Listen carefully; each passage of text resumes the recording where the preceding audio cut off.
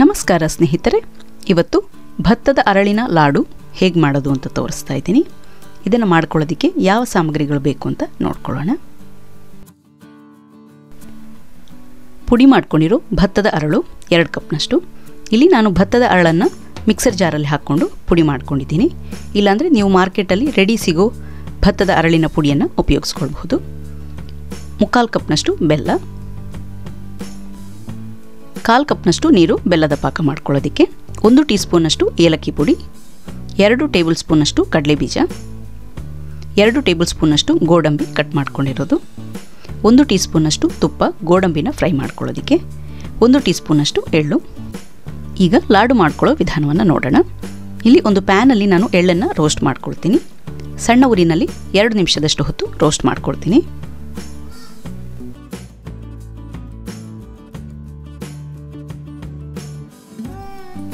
ಎಳ್ಳು ಇವಾಗ ರೋಸ್ಟ್ ಆಗಿದೆ. ಇದನ್ನು ನಾನು ಸೈಡ್ಗೆ ಇಟ್ಕೊಳ್ತೀನಿ.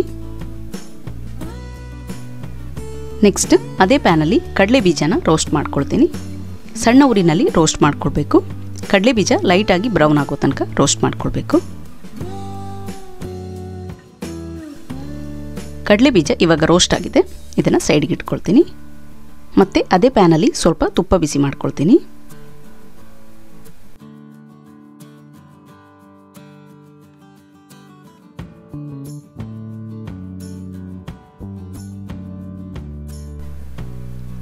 ತುಪ್ಪ ಬಿಸಿ ಆಗ್ತಾ ಇದ್ದ ಹಾಗೆ ಕಟ್ ಮಾಡ್ಕೊಂಡಿರೋ ಗೋಡಂಬಿನ ಇದರಲ್ಲಿ ಫ್ರೈ ಮಾಡ್ಕೊಳ್ತೀನಿ. ಇದನ್ನು ಕೂಡ ಸಣ್ಣ ಉರಿನಲ್ಲಿ ಲೈಟಾಗಿ ಬ್ರೌನ್ ಆಗೋ ತನಕ ಫ್ರೈ ಮಾಡ್ಕೊಳ್ಬೇಕು. ಇವಾಗ ಗೋಡಂಬಿ ಫ್ರೈ ಆಗಿದೆ. ಇದನ್ನು ಕೂಡ ಸೈಡ್ಗೆ ಇಟ್ಕೊಳ್ಳೋಣ.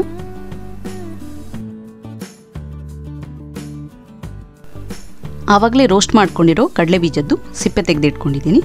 ಇದನ್ನು ಒಂದು ಮಿಕ್ಸರ್ ಜಾರಿಗೆ ಹಾಕಿ ಪುಡಿ ಮಾಡ್ಕೊಳ್ತೀನಿ.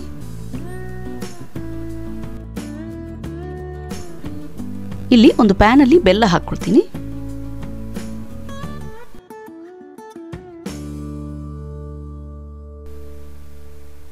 ಇದಕ್ಕೆ ನೀರು ಹಾಕ್ಕೊಳ್ತೀನಿ. ಬೆಲ್ಲನ ಇವಾಗ ಕರಗಿಸ್ಕೊಳ್ಬೇಕು.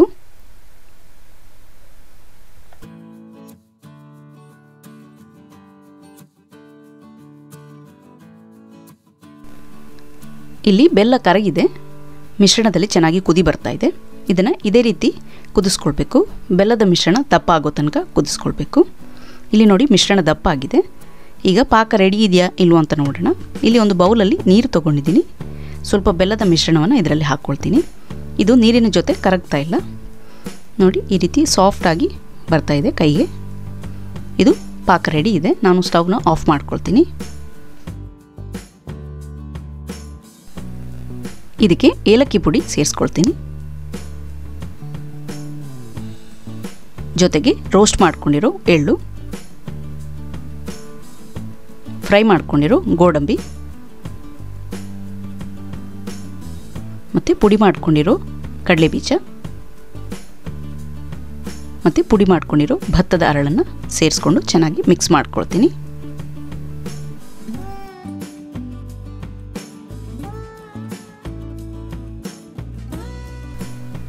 ಇದನ್ನು ಚೆನ್ನಾಗಿ ಮಿಕ್ಸ್ ಮಾಡ್ಕೊಂಡಿದ್ದೀನಿ ನಾನು. ಇವಾಗ ಇದನ್ನು ಸ್ವಲ್ಪ ತಣ್ಣಗಾಗೋದಕ್ಕೆ ಬಿಡ್ತೀನಿ. ಸಂಪೂರ್ಣವಾಗಿ ತಣ್ಣಗಾಗಬಾರ್ದು. ಲೈಟಾಗಿ ಬಿಸಿ ಇರಬೇಕಾದ್ರೆ ಉಂಡೆಗಳನ್ನು ಮಾಡ್ಕೊಳ್ಬೇಕು. ಕೈಗೆ ಸ್ವಲ್ಪ ತುಪ್ಪ ಸವರ್ಕೊಂಡು ಉಂಡೆಗಳನ್ನು ಮಾಡ್ಕೊಳ್ತೀನಿ.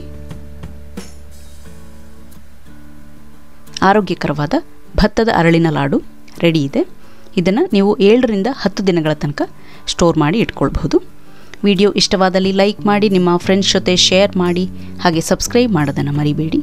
Thank you.